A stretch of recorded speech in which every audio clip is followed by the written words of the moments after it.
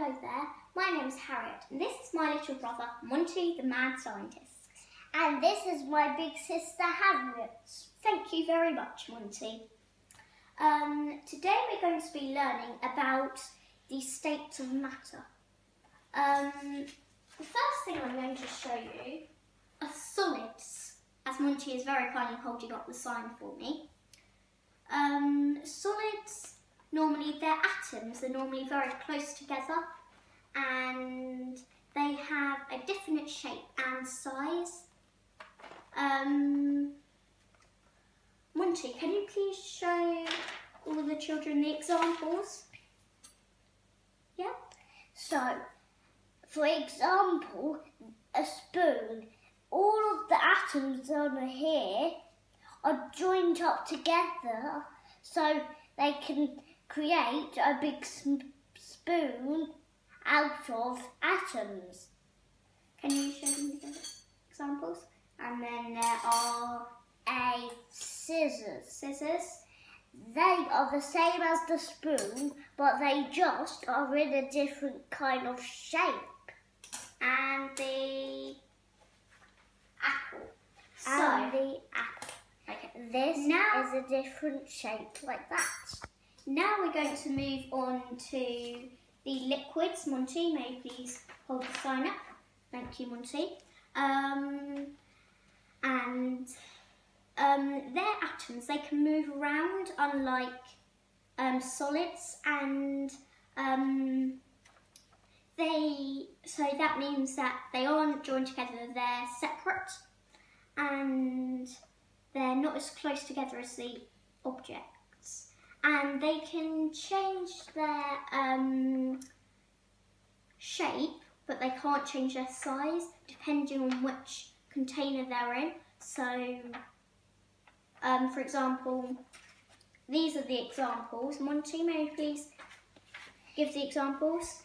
Water, vinegar, cooking oil.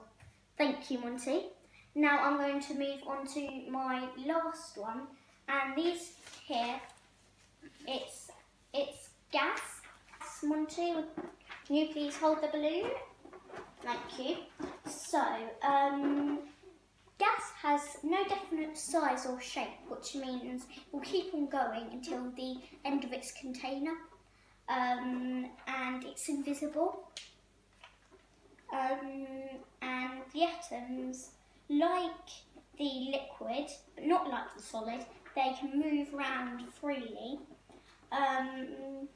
Some examples are oxygen, nitrogen, carbon dioxide, and methane. Pardon you.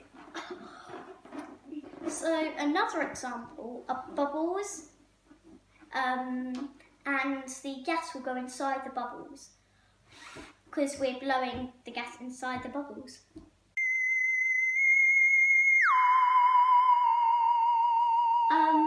Carrying on from what we learnt about a second ago, we are going to be experimenting with non-Newtonian fluids.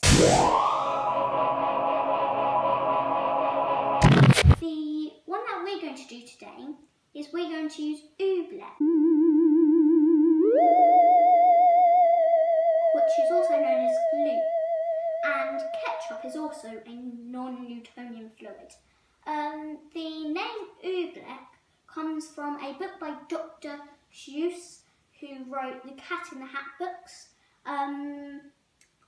We will need for this is water, a jug of water, 3 cups of corn flour, and if you want to make it coloured, some food colouring.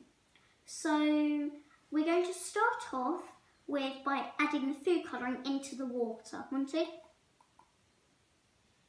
No, not. Oh wow, that's a lot. You're going to have very yellow. I'm going to do a bit of a squirt, but I'm not actually. It's quite yellow. Now we are going to pour it in. Monty, mix it. I'm going to pour it in.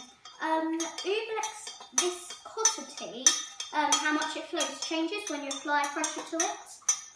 Right, Monty, I think that's good enough. Right, can you pour that into the box. Okay. Ooh. That's gone very yellow, hasn't it? Right. We're going to now add all our corn flour in.